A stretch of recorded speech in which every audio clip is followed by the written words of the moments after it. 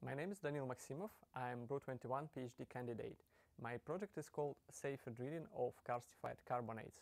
This project is a collaboration between Lundin Petroleum and BRU21. Lundin Petroleum is sponsors company of my project, and they also provide this challenge. To understand how to drill safer in karstified carbonates, first we need to understand what kind of problems do we have there.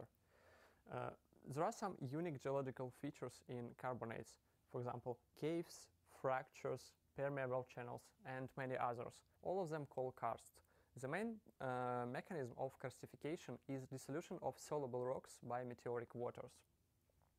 As we can see in the animation, while we are drilling, it is likely to experience some losses of drilling mud into such channels.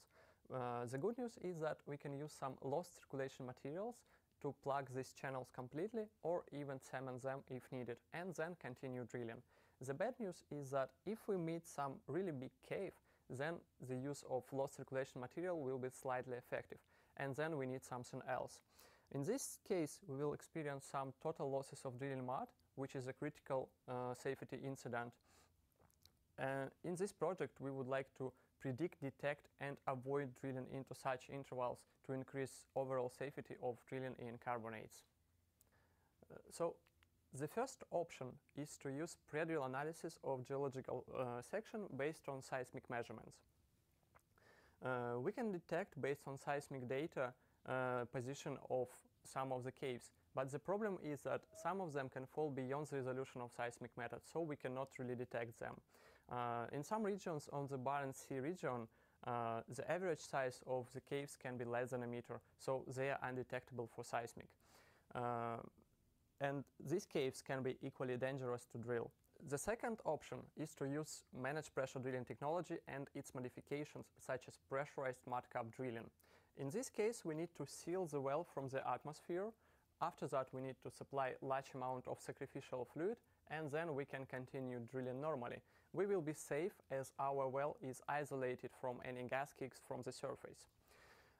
The problem is that we cannot always convert the well into managed pressure drilling, because in some regions there are restrictions on it. Also, we cannot always supply a large amount of sacrificial fluid. That's why we can go for another option. And the last option is to use logging while drilling data. These measurements typically come from the sensors located with some offset from the drilling bit, as we can see here.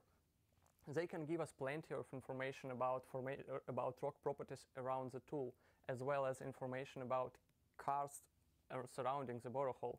This is very important because the detection of single karst form can be a good indicator of possible detection of many other karst forms in this region, because geological conditions that are favorable for the development of single karst form in this region will be also favorable for the development of many other karst forms in the same region. That's why it is really important to detect caves even around the tool. But we cannot really see ahead of the bit with this technology. That's why we come up with another solution. So we found that formation properties around the cave are typically slightly different from the other intervals.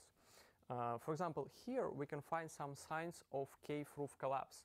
This sign is called breccias. This is a special type of rocks formed from angular objects cemented together. Also, we can find some signs of rock dissolution, which forms fluvial channels of different sizes and shapes. We performed an analysis of the entire field in the Barents Sea region. As we can see in the figure, the intervals of breccias marked along the well trajectories in some cases preceded to the interval of caves. So how can we use this information when we are drilling? Well, our drill string is typically behave differently in these intervals. For example, we can expect some increase in speed of drilling, or changes in mud losses profile, or also increase in shock and vibrations level. All of this can be an important indicators of approaching dangerous for drilling interval of karstification. So in this project, we reduce the risk of sudden encountering of karst through pre-drill analysis of geological section and recognition of karst patterns in real-time drilling data. Thank you for your attention.